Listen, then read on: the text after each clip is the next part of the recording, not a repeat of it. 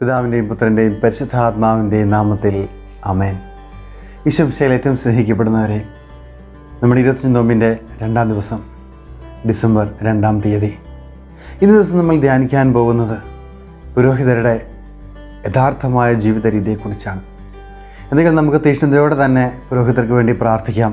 വളരെ കുറച്ച് പേർ മാത്രമേ ഈ സന്ദേശം ഏറ്റെടുത്തിട്ടുള്ളൂ. നമുക്ക് പ്രാർത്ഥിക്കാം. വൈദികർക്ക് വേണ്ടി പ്രാർത്ഥിക്കാൻ ഇന്ന് വളരെ കുറച്ച് ആളുകൾ മാത്രമേ ഉള്ളൂ. കാരണം വൈദികർ ഒരു പ്രത്യേക ഗണത്തിലാണ് എല്ലാവരും കണക്കാക്കുന്നത്. അല്ലെ, നമുക്ക് നമ്മുടെ തന്നെ കാര്യങ്ങൾ പ്രാർത്ഥിച്ച് തീരാൻ സമയമില്ല. പിന്നെ എങ്ങനെ നമ്മൾ മറ്റൊരാൾക്ക് വേണ്ടി, ഒരു വൈദികന് വേണ്ടി പ്രാർത്ഥിക്കുമെന്നൊരു ചിന്ത ഒരുപക്ഷേ നമ്മുടെ മനസ്സിലേക്ക് കടന്നു വന്നേക്കാം. അതെല്ലാം നമ്മൾ മാറ്റിവെച്ചുകൊണ്ട് നമ്മൾ ശക്തമായി തന്നെ വൈദികർക്ക് വേണ്ടി പ്രാർത്ഥിക്കേണ്ട കാലഘട്ടമാണിത്. തീർച്ചയായും നമ്മൾ വൈദികർക്ക് വേണ്ടി പ്രാർത്ഥിക്കണം, അല്ലെങ്കിൽ നമ്മൾ ഒത്തിരി കണ്ണുനീര് കുടിക്കേണ്ടി വരും. ഇപ്പോൾ ഇവിടെ ഇന്നത്തെ ദിവസം നമ്മൾ ധ്യാനിക്കാൻ പോകുന്നത് ലേവ്യരുടെ പുസ്തകത്തിലെ 1-ാം അധ്യായത്തിൻ്റെ 3, 4, 5 തിരുവചനങ്ങളാണ്. ഈ തിരുവചനങ്ങളിൽ പഴയ നിയമത്തിലെ പൗരോഹിത്യത്തെക്കുറിച്ചും അവരുടെ ശുശ്രൂഷകളെക്കുറിച്ചുമാണ് വ്യാഖ്യാനിക്കുന്നത്. പഴയ നിയമത്തിലൂടെ നമ്മൾ കടന്നു പോകുമ്പോൾ ഒരുവൻ പാപം ചെയ്താൽ അവൻ്റെ പാപപരിഹാരത്തിനായിട്ട് ഓനമറ്റ ഒരു കാളക്കുട്ടിയെയോ അല്ലെങ്കിൽ ഒരു ആട്ടിൻകുട്ടിയെയോ ചെമ്മരിയാടിനെയോ കൊണ്ടുവന്ന് പുരോഹിതന് മുൻപിൽ നിർത്തി അതിൻ്റെ തലയിൽ കൈവച്ച് അവൻ്റെ പാപങ്ങൾ ഏറ്റുപറഞ്ഞ് അതിനെ അവൻ ബലിയർപ്പിക്കുന്നു. അവൻ തന്നെയാണ് ആ ആടിനെ കൊല ചെയ്യുന്നതും അതിനെ ബലിയർപ്പിക്കുന്നതും. അവസാനം അഹറോൻ്റെ പുരോഹിതന്മാർ വന്നിട്ട് അതിൻ്റെ രക്തം ബലിപീഠത്തിന്മേലോ മറ്റ് തളിച്ചിട്ട് പോകും. അതുമാത്രമായിരുന്നു പഴയ നിയമത്തിൽ പുരോഹിതരുടെ ഉത്തരവാദിത്വം എന്ന് പറയുന്നത്. ഇനി അതല്ലാതെ അതിൻ്റെ അപ്പുറം ദേശത്തിൻ്റെ ഉത്സവങ്ങളുള്ള ദിവസം, ഇപ്പം നമ്മൾ ഈസ്റ്റർ ആഘോഷിക്കുന്നു, ക്രിസ്മസ് ആഘോഷിക്കുന്നു, പെസഹ ആഘോഷിക്കുന്നു, അതുപോലെ ദേശത്തിൻ്റെ ഉത്സവങ്ങളുള്ള ദിവസം മാത്രമാണ് പുരോഹിതന്മാർ ഇപ്രകാരം പരിപൂർണമായ ബലിയർപ്പണം നടത്തിക്കൊണ്ടിരുന്നത്. ബാക്കിയെല്ലാം ചെയ്തിരിക്കുന്നത് ആ വ്യക്തി തന്നെ, പാപം ചെയ്ത വ്യക്തി തന്നെയാണ് ബലിയർപ്പിച്ചുകൊണ്ടിരുന്നത്. ഇതായിരുന്നു പഴയ നിയമത്തിലെ ബലിയർപ്പണം എന്ന് പറയുന്നത്, അതിൽ പുരോഹിതൻ്റെ സ്ഥാനം എന്ന് പറയുന്നത്. അപ്പോൾ പലപ്പോഴും ആരാണോ പാപം ചെയ്തത് ആ വ്യക്തി തന്നെയായിരുന്നു ഈ ബലിയർപ്പണത്തിൽ പ്രധാന പങ്ക് വഹിച്ചുകൊണ്ടിരുന്നത്. ഈ ഒരവസ്ഥയിൽ പുരോഹിതന് ഒന്നും ചെലവില്ല. അവൻ ചെലവില്ലാതെയാണ് ബലിയർപ്പണം നടത്തിക്കൊണ്ടിരുന്നത്. കാരണം മറ്റൊരു വ്യക്തിയാണ് ബലിയർപ്പിച്ചുകൊണ്ടിരുന്നത്. ഇപ്പോൾ എൻ്റെ കൈവശം ഒന്നുമില്ല, ഒരു 100 രൂപ പോലും എൻ്റെ കൈവശമില്ല. പക്ഷേ എൻ്റെ മുൻപിൽ 2 വ്യക്തികൾ നിൽക്കുന്നുണ്ട്. അതിൽ ഒരാളുടെ കയ്യിൽ 100 രൂപയുണ്ട്, മറ്റേ ആളുടെ കയ്യിൽ പൈസയില്ല. അപ്പോൾ ഞാൻ ഇവിടുന്ന് പൈസയുള്ള വ്യക്തിയോട് ആജ്ഞാപിക്കുകയാണ്, നിൻ്റെ കയ്യിലേക്ക് 100 രൂപ പൈസ ഇല്ലാത്തവന് കൊടുക്ക്. അവൻ അത് കൊടുക്കണം. അവന് കൊടുക്കാൻ ബാധ്യസ്ഥനാണ്. അവന് കൊടുത്തേ പറ്റൂ. കാരണം പുരോഹിതൻ്റെ ആജ്ഞയാണ്. അപ്പോൾ പുരോഹിതൻ ഇവിടെ അവൻ ചെയ്യുന്ന ശുശ്രൂഷയ്ക്ക് വില കൽപ്പിക്കുന്നില്ല, വില കൊടുത്തിട്ടില്ല. എൻ്റെ കയ്യിലുള്ള 100 രൂപ ഞാൻ മറ്റൊരാൾ കൊടുക്കുമ്പോൾ മാത്രമേ ആ 100 രൂപയുടെ വില എത്രമാത്രം വലുതാണെന്ന് എനിക്ക് തിരിച്ചറിയാൻ സാധിക്കുകയുള്ളൂ. അപ്പോൾ ഇവിടെ പുരോഹിതൻ ഒരിക്കലും ബലി അർപ്പിക്കുന്നില്ല. അവൻ ബലിയർപ്പണത്തിൽ വെറും ഒരു ഭാഗവാക്കാകുന്നത് മാത്രമേ ഉള്ളൂ. ഇതായിരുന്നു പഴയ നിയമത്തിലെ ബലിയർപ്പണമെങ്കിൽ, പുതിയ നിയമത്തിലേക്ക് നമ്മൾ കടന്നു വരുമ്പോഴാണ് ബലിയർപ്പണത്തിൻ്റെ വ്യത്യാസം അവിടെ നമ്മൾ തിരിച്ചറിയുക. കാരണം പഴയ നിയമത്തിൽ പുരോഹിതനല്ല ബലി അർപ്പിച്ചിരുന്നത്, ആ വരുന്ന വ്യക്തി തന്നെയാണ്. അവസാനം മാത്രമേ പുരോഹിതൻ അതിൽ ഇടപെട്ടിട്ടുണ്ടായിരുന്നുള്ളൂ. എങ്കിൽ പുതിയ നിയമത്തിലേക്ക് നമ്മൾ കടന്നു വരുമ്പോൾ പെസഹ കുഞ്ഞാടായ നമ്മുടെ പാപങ്ങളെല്ലാം ഏറ്റെടുത്ത് നമ്മുടെ കർത്താവായ ഈശോ മിശിഹ, അവൻ നമുക്ക് വേണ്ടി സ്വയം ബലി വസ്തുവായിട്ട് മാറി. അവൻ കുരിശിലേക്ക് കയറി, അവൻ നമുക്ക് വേണ്ടി ബലിയായി തീർന്നു. അവൻ ആ കാളക്കുട്ടിയായി മാറി. അവൻ ആ ബലി അർപ്പിക്കപ്പെടുന്ന കുഞ്ഞാടായിട്ട് മാറി. ആ മാറലിലൂടെയാണ് അവൻ ആ ബലിയർപ്പണത്തിൻ്റെ വേദന മനസ്സിലായതും നമ്മുടെ പാപത്തിൻ്റെ ഫലം എത്രമാത്രം വലുതാണെന്ന് അവന് മനസ്സിലായതും. അതാണ് ഈശോ ബലിയർപ്പണത്തിലൂടെ, കുരിശുമരണത്തിലൂടെ, പീഡാസഹനങ്ങളിലൂടെ നമുക്ക് കാണിച്ചു തരുന്നത്. അപ്പോൾ നിത്യപുരോഹിതനായ ഈശോയുടെ സഹശുശ്രൂഷകരായ മറ്റു പുരോഹിതന്മാർ, ഈശോയുടെ പ്രതിരൂപങ്ങളായ, ക്രിസ്തുവിൻ്റെ പ്രതിരൂപങ്ങളായ പുരോഹിതന്മാരുടെ ജീവിതം എന്ന് പറയുന്നത് യഥാർത്ഥത്തിൽ ഈശോ ചെയ്തതുപോലെ തന്നെ തൻ്റെ ആടുകൾക്ക് വേണ്ടി, തൻ്റെ ജനത്തിനു വേണ്ടി ബലിയായി തീരേണ്ടതാണ്. ഈ ഒരു അവസരത്തിൽ പഴയ നിയമത്തിലെ പൗരോഹിത്യത്തിൽ അത്രമാത്രം ജനങ്ങളുമായിട്ടൊരു ഗാഢമായ ബന്ധമില്ല. തങ്ങളിട്ടിരിക്കുന്ന പുരോഹിത വസ്ത്രം അഴിച്ചു വയ്ക്കുന്നത് പോലെ മാത്രമേ ഉണ്ടായിരുന്നുള്ളൂ അവർക്കത്. അത്രമാത്രം ഒരു ബന്ധം പോലും ഉണ്ടായിരുന്നില്ല. കാരണം പൗരോഹിത്യ ശുശ്രൂഷ സമയത്ത് ആ പുരോഹിതൻ അണിഞ്ഞിരുന്ന വിശുദ്ധ വസ്ത്രങ്ങൾ അവൻ്റെ ശരീരത്തോട് ഒട്ടുചേർന്ന് നിൽക്കും.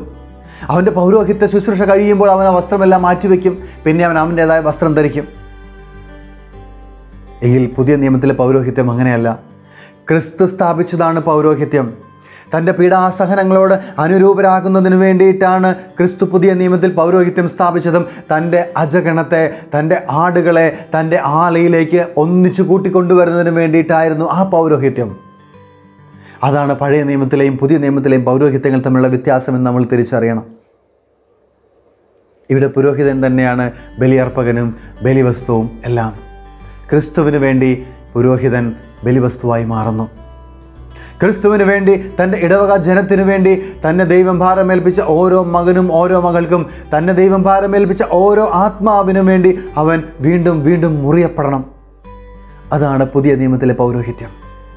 ഈ പൗരോഹിത്യം തിരിച്ചറിയാൻ നമ്മുടെ പുരോഹിതർക്ക് അതിനുവേണ്ട ദൈവിക ജ്ഞാനമുണ്ടാകട്ടെ, അതിനുവേണ്ട ദൈവിക വെളിച്ചമുണ്ടാകട്ടെ. ലോകത്തിൻ്റെ ഉടയവനായ പിശാച് വെച്ച് നീട്ടുന്ന ലോകാസക്തികളുടെ, ഭോഗാസക്തികളുടെ കെട്ടുപാടിൽപ്പെട്ട് ഇന്ന് നമ്മുടെ പൗരോഹിത്യങ്ങൾ തകർന്നു വീഴുമ്പോൾ ക്രിസ്തു വീണ്ടും വീണ്ടും ക്രൂശിക്കപ്പെടുകയാണെന്നുള്ള നഗ്നസത്യം നമ്മൾ മറന്നു പോകരുത്.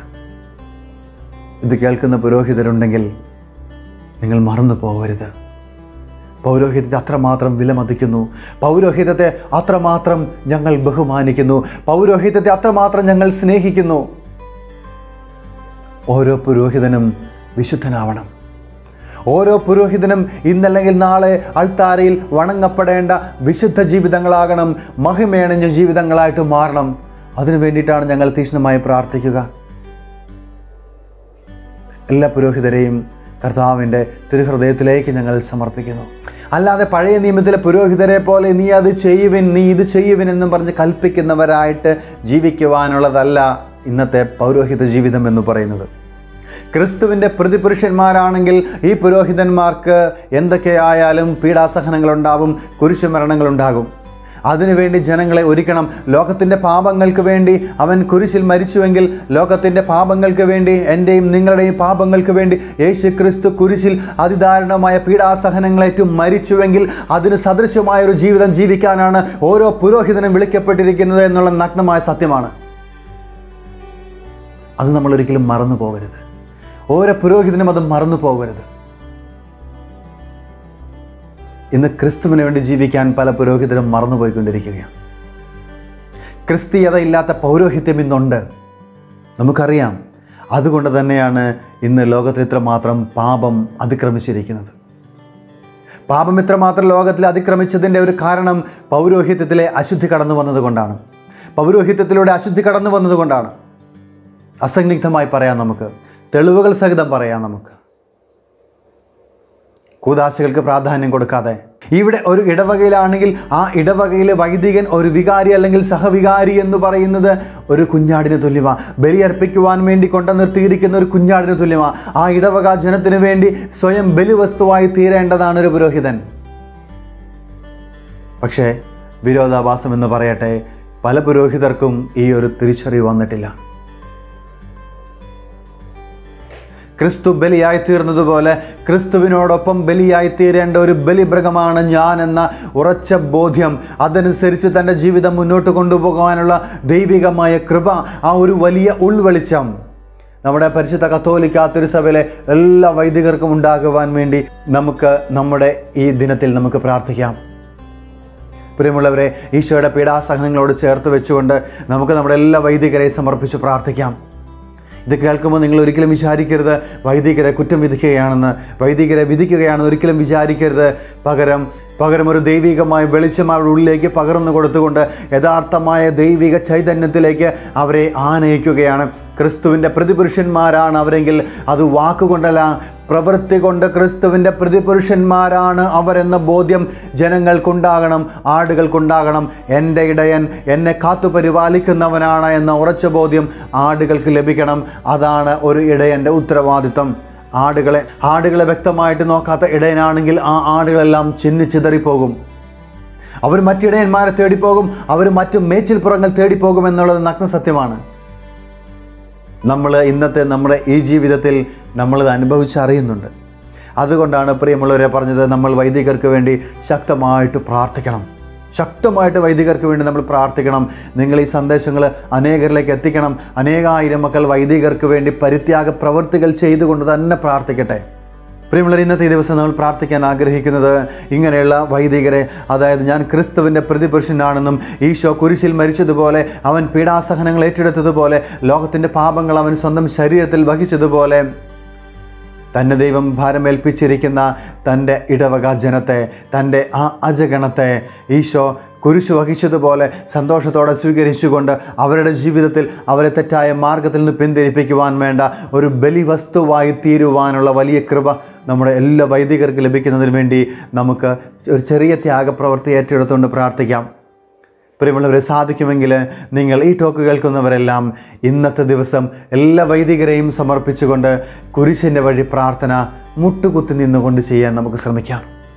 ഈശോയുടെ അധാരണമായ പീഡാസഹനങ്ങളെക്കുറിച്ച് നമ്മൾ ധ്യാനിക്കുമ്പോൾ എന്തൊക്കെയായാലും ഈശോയുടെ തിരുരക്തം പരിശുദ്ധ കത്തോലിക്ക തിരുസഭയിലെ എല്ലാ വൈദികരുടെയും മേൽ ഒഴുകാൻ വേണ്ടി ഈശോയുടെ പരിശുദ്ധവും പരിപാവനവുമായ കറയോ കളങ്കമോ ഏൽക്കാത്ത ആ കുഞ്ഞാടിൻ്റെ തിരുരക്തം നമ്മുടെ എല്ലാ വൈദികരുടെ മേൽ പതിക്കുവാൻ വേണ്ടി, ആ തിരുരക്തത്താൽ നമ്മുടെ വൈദികരെല്ലാം കഴുകി വിശുദ്ധീകരിക്കപ്പെടുവാൻ വേണ്ടി, ക്രിസ്തുവിന് വേണ്ടി, ക്രിസ്തു പീഡ സഹിച്ചതുപോലെ അതിൻ്റെ അജഗണത്തിനു വേണ്ടി ജീവൻ പരിത്യജിക്കേണ്ട ഇടയന്മാരാണ് നമ്മുടെ ഇടയന്മാരെന്ന ഉറച്ച ബോധ്യമുണ്ടാകുവാൻ വേണ്ടി പഴയ നിയമത്തിലെ പൗരോഹിത്യമല്ല, പുതിയ നിയമത്തിലെ പൗരോഹിത്യം യേശു ക്രിസ്തുവിനോട് ചേർത്ത് ആ കുരിശിൽ തറക്കേണ്ട ജീവിതങ്ങളാണ് തങ്ങളുടെ പൗരോഹിത്യ ജീവിതങ്ങളെന്ന ഉറച്ച ഒരു ബോധ്യം നമ്മുടെ പൗരോഹിത്യത്തിലുണ്ടാകുവാൻ വേണ്ടി, നമ്മുടെ പുരോഹിതത്തിലുണ്ടാകുവാൻ വേണ്ടി നമുക്ക് ആഗ്രഹിച്ചു പ്രാർത്ഥിക്കാം. അപ്പോൾ പറഞ്ഞതുപോലെ നമുക്ക് ഇന്നത്തെ ദിവസം കുരിശിൻ്റെ വഴി ഒരു തവണയെങ്കിലും 2 or 3 കുരിശിൻ്റെ വഴി പ്രാർത്ഥിച്ചാൽ അത് അത്രമാത്രം നല്ലതാണ്.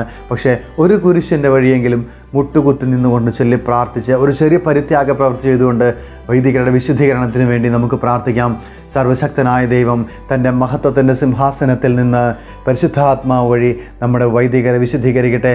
യഥാർത്ഥമായ ദൈവിക വെളിച്ചം അവരുടെ ജീവിതത്തിലുണ്ടാകട്ടെ. തങ്ങളുടെ ശുശ്രൂഷ ജീവിതങ്ങൾ യേശു ക്രിസ്തുവിന് വേണ്ടി മാത്രമുള്ളതാണെന്ന ഉറച്ച ബോധ്യം അവരിൽ ജനിക്കട്ടെ എന്ന് നമുക്ക് പ്രാർത്ഥിക്കാം. പരിശുദ്ധ അമ്മേ, ദൈവമാതാവേ, സകല വിശുദ്ധരെ മാലാഖമാരെ നിങ്ങളുടെ വലിയ സംരക്ഷണം നൽകി ഞങ്ങളുടെ വൈദികരെ സമൃദ്ധമായി അനുഗ്രഹിക്കണമേ, ഇപ്പോഴും എപ്പോഴും എന്നേക്കും. ആമേൻ.